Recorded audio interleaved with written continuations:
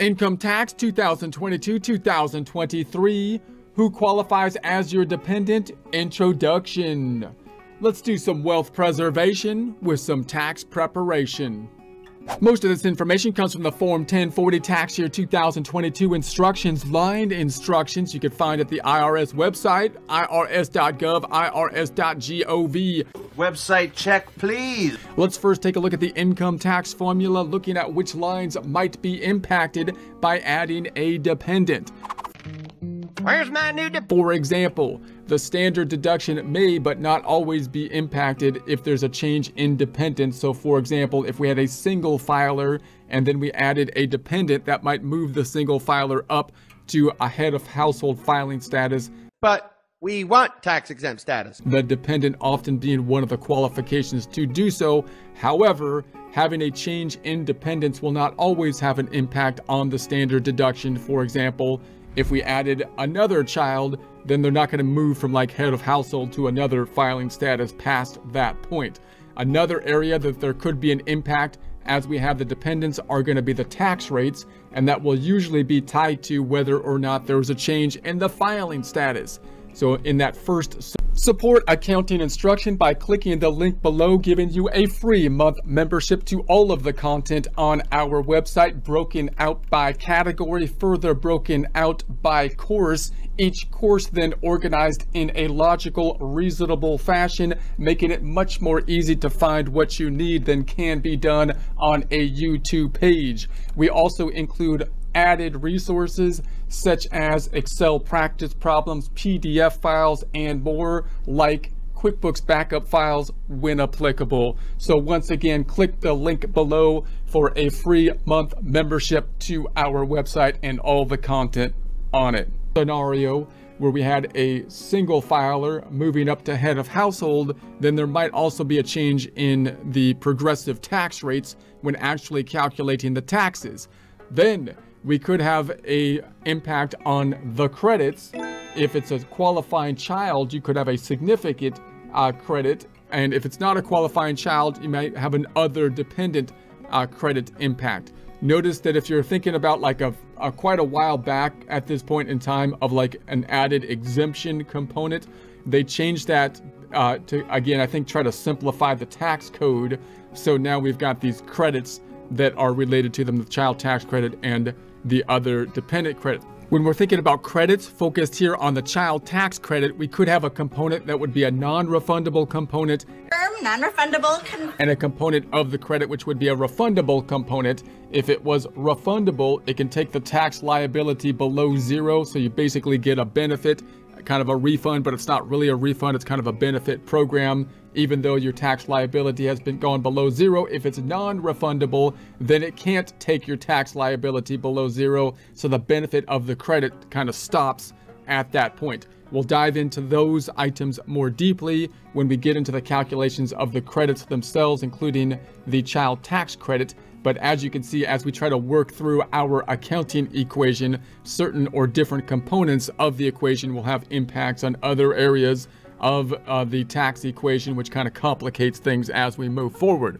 So this is the Form 1040. The dependents, of course, will be down here. So this is where we're going to be listing the dependents. We've got the name of the dependent, social security number, the relation, if they're a qualifying child, if they are a credit for other dependents, then you've got the check boxes. Those then will be reflected, the credits that is, on the second page of the Form 1040. So on page 2 of the Form 1040, we saw that there might be an impact on the tax calculation in terms of the tax tables, and that might be an impact due to, for example, a move from filing status such as single to head of household when we saw that scenario, and there could be an impact with regards to the child tax credit or credit for other dependents, the child tax credit typically being the larger one.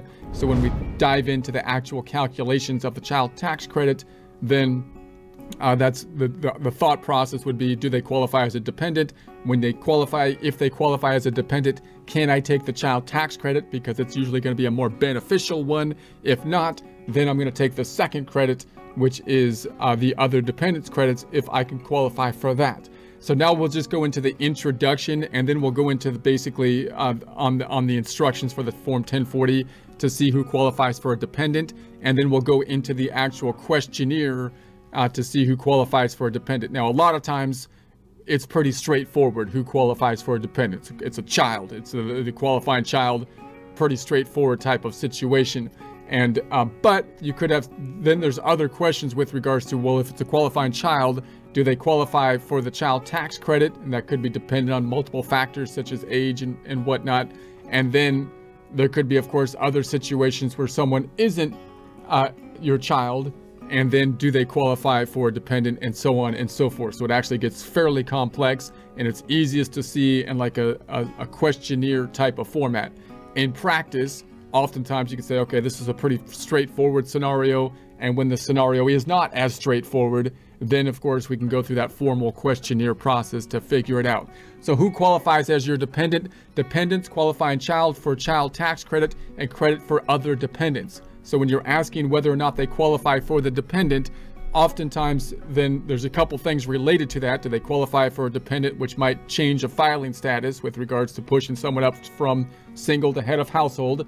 Do they qualify for the dependent and then give you a tax benefit of either the child tax credit, the bigger benefit, or the other dependents credit? That would be the next kind of scenario or set of questions.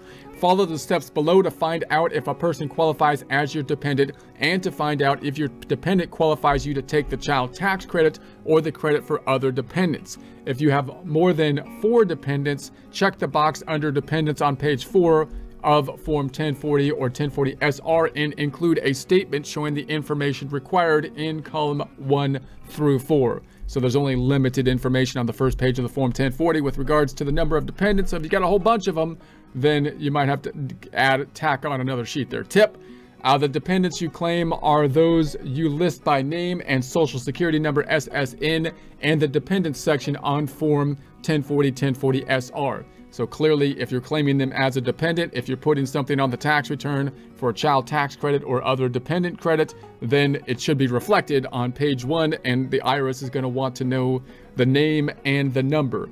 Note that if there's any kind of custody issues, and that's where things get kind of in the gray area for a dependent, for example, you can't have 2 people claiming the dependent, because that would be kind of like double dipping on the benefits of basically the dependent, and the IRS will be able to pick that up typically just without even like an intensive audit, usually just with their computer system, because the IRS will have the name and the social security number of the dependent. So if 2 people claim them, then that's going to cause problems on the IRS side of things, and sometimes you won't even be able to file the return if you're trying to electronically file and someone else had already claimed them as a dependent using the name and social security number, for example. So those are going to be important components before you begin. See the definition of social security number later.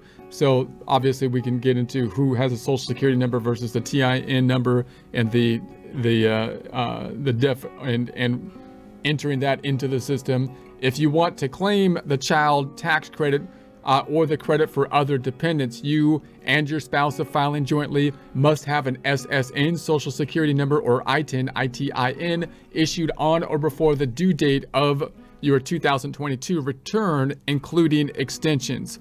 If an ITIN is applied for on or before the due date of a 2022 return, including extensions, and the IRS issues an ITIN as result of the application, the IRS will consider the ITIN as issued on or before the due date of the return. So next time we'll get into basically the questionnaire and a more formal kind of question and answer process to determine if someone qualifies as a dependent, and if so, then can you get the child tax credit, the better of the 2 credits, and if not, can you still get the dependent credit for the dependent?